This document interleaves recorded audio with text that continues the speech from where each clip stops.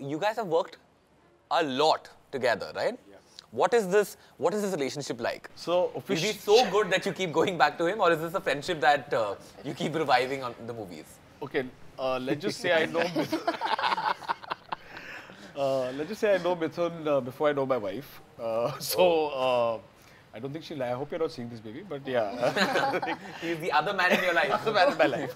But well, to be honest, me and Mithun started about 16 years back when I was making my first film. Right. And back then I was 22 years of age, and people didn't make films at that age at that time. Yeah. Now there's a trend of having younger directors, but at that time, if you said you want to direct a film at 22, you said, "Beta, aur thoda assist kar de." So when I was making my music for the film, most of the music directors were not taking me seriously. Because of your age? Yeah. They were like, "Ye to bachcha hai, ye kya banayega?" Even when I went to meet them, they were like, "Where's the director?" So I said, "I'm the director." Like, oh, okay. So yeah, I met Mithoon at that, and he himself was, he was 19 at that time. And that's insane.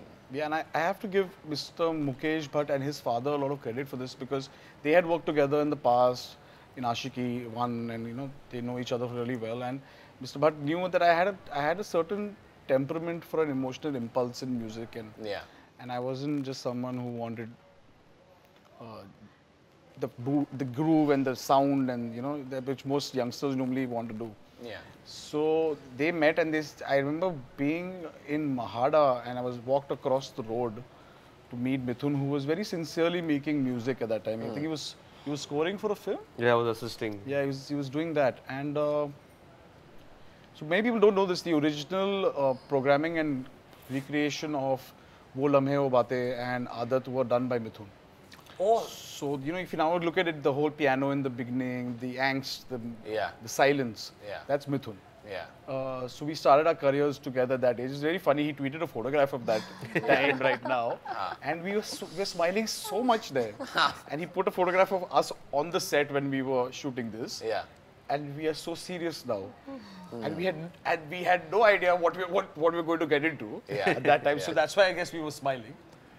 And then after all the success, I think, so my association with him has always been an emotional experience. I mean, it's like, if people ask us, we've done some great stuff together, like Tumi Ho, Fir Mohabbat Karne Chala Hai Tu, Ae Khuda, Hamra, Hamdard, so many songs, Banjara and all, but we've never really gone, and he's the only music composer I have worked with who's not, we've never said how many million hits have we made in this song. It's always what is the situation of the song, what is the emotional impulse. And we talk more about that. So I guess, if people generally think that we make music for, let's make a hit song. But he's the only guy who, if I want a situation, and it's invariably my most difficult situation in the film, we compose a song for the situation. Crazy. And I guess that's why we've repeated each other. Because the way I like to tell my stories is I don't have lip sync in most of my songs. Most of my big songs, like Tumi and all, were not lip sync songs. But they are a narrative way of telling the screenplay. No, that's perfect. He's the only one, he gets it. Yeah, and I think it's a relationship that works. Now you tell me, what is your favorite part of working with Mohit, and what is your, also tell me the part that you don't like. Well, the second part I can say a lot. Go for it. I don't mind starting with this. Compliments can be given later.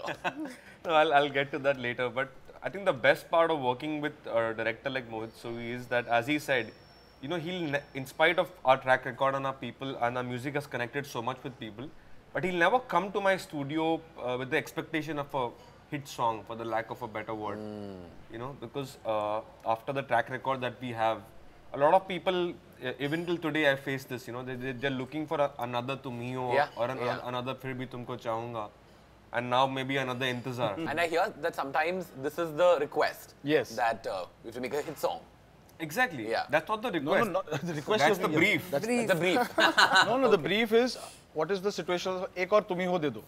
Oh. That's the brief, right? That is the brief. And it But keeps changing with every film of his.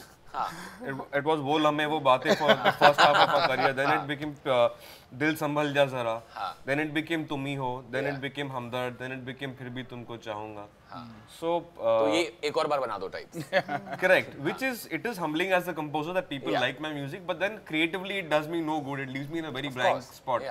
But Mohit will always come to you. He's very human. If that's the word I can use for him. Of course, yeah. And he knows how to contextualize, like even though his films are so intense. If you see his works in Kalyug, Yeah. Avarapan, you know, some of his earlier works also. So young he was, but it's got so much of intensity. But while working on the film, he'll never make you realize that we're doing something so intense. Yeah.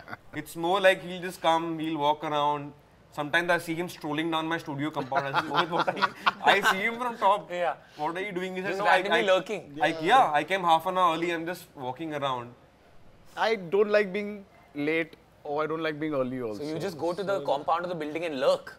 Yeah, I was given a time, so I'd rather be on time. So I No, that's not true. Sometimes he's thinking. Sometimes he doesn't know what he has to tell me. Lurking and thinking. Sometimes, or most of the times, I don't know what I'm going to tell you. We pretend, and then we get to it. Interesting.